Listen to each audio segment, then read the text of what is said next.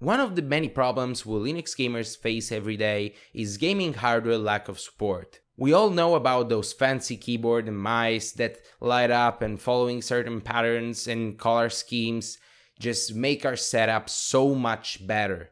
But unfortunately, most of them do not work at all on Linux. I mean, yes, they do work, but they work like bland devices. We lack all the driver support, meaning we cannot customize macros, we cannot customize lighting, and many other stuff that comes with the driver on Windows and oftentimes also on Mac OS. Now, sadly, one of the biggest brands in terms of gaming hardware, I'm talking about Razer, does not support Linux at all. But today I want to show you how you can use your Razer hardware, meaning mice, keyboards, and even those fancy mouse mats with the LEDs all over the place on your Linux machine. So with no further ado guys, let's get into it.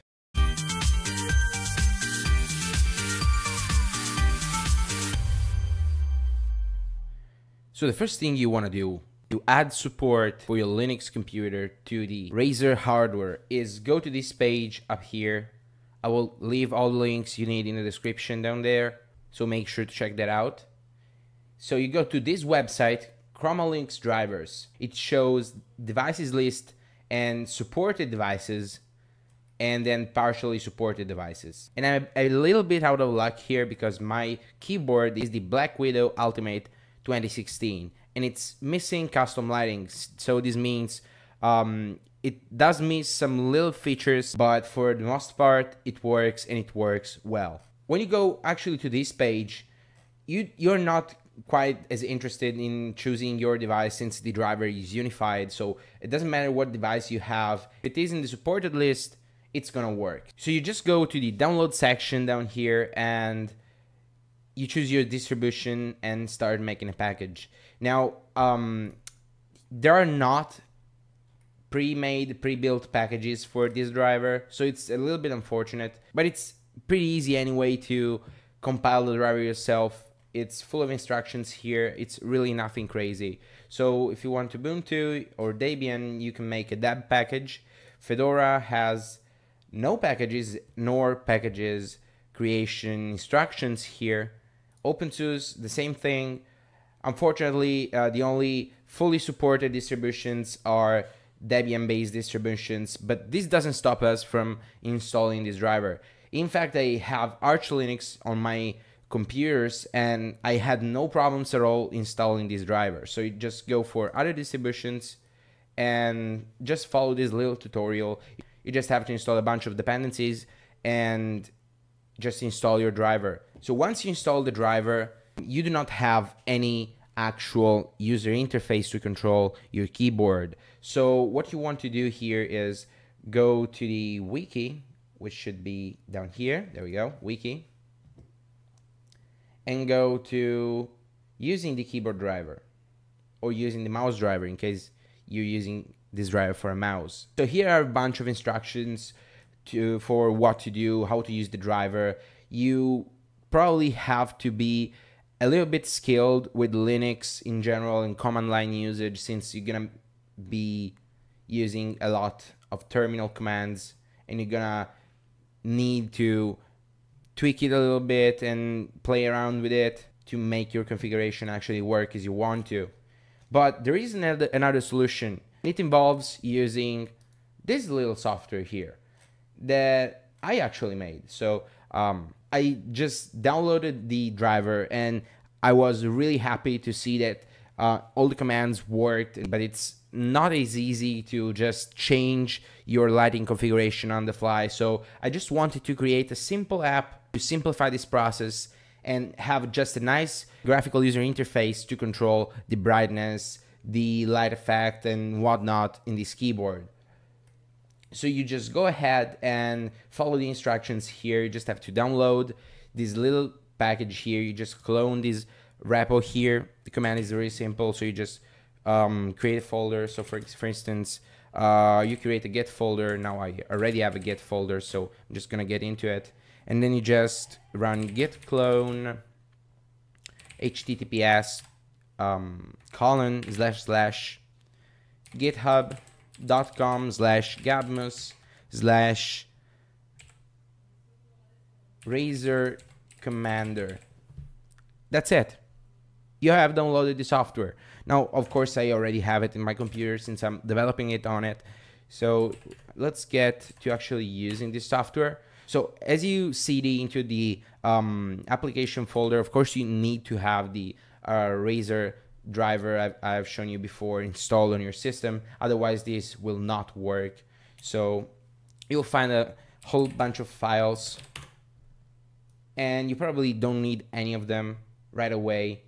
You just need this little one, main.py. So what you need to do here is just get into the folder or open a terminal into the folder if you have this shortcut in your file manager. And then you just run sudo python main.py.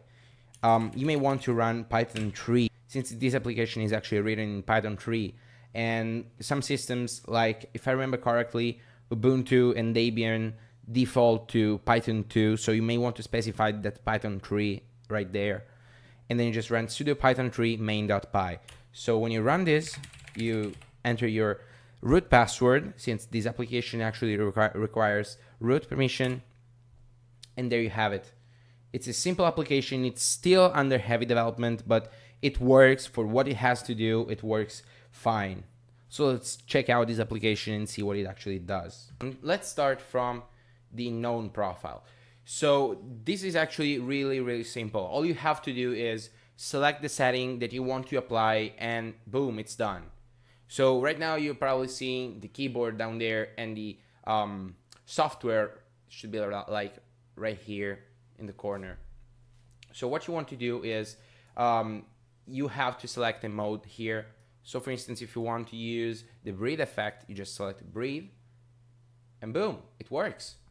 If you select breath, you have right here some more settings to fine-tune your experience, like selecting the breath mode, so random, single color, or double color.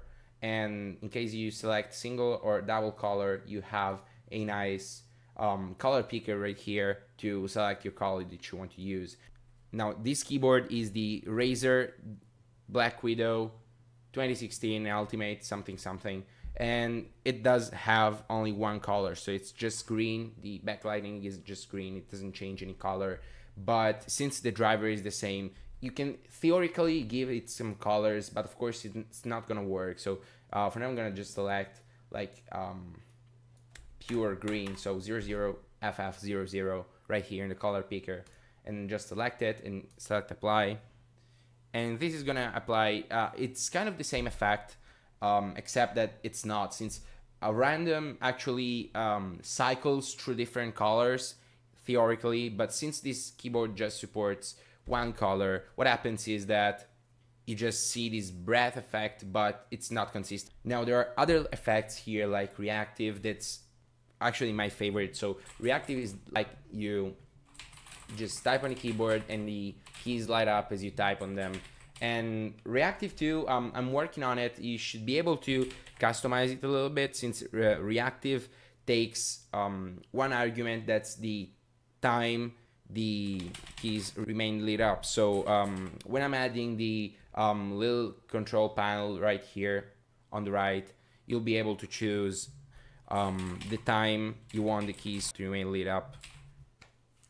Then we have wave. Now wave is another simple effect, but I think if you want to show out your setup and you want to make it a little more flashy, maybe you're recording a video or you're showing it to someone, it's really cool. It's not as functional, but it's there, and it was supported by the driver, so I just added it.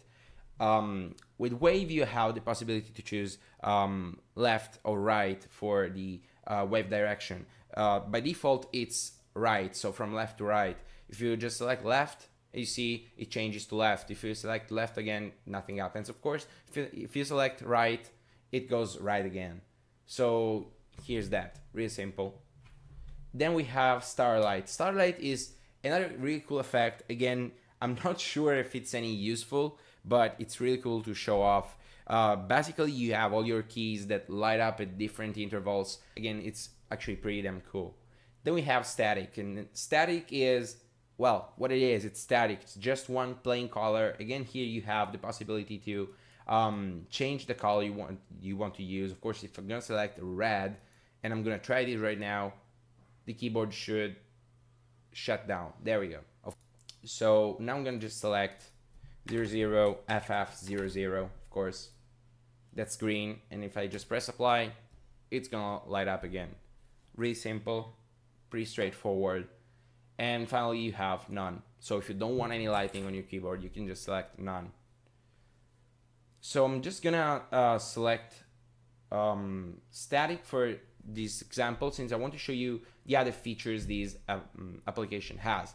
So right here on the top right corner, you have a game mode switch. So game mode is this little icon here. You can even enable it from the keyboard itself. So if I want to enable it, there we go, it's enabled. Basically what it does is that it disables the super key so that you don't accidentally press it while you're playing a game and you get to the menu of your desktop environment, whatever. I don't really use it a lot, since my hand is pretty far from the super key anyway when I'm playing, so it's fine, it's there, but I don't really use it that much. Maybe you have a better use for it. Maybe you're one of these people that accidentally press on the super key. If you're one, then you have this feature over here.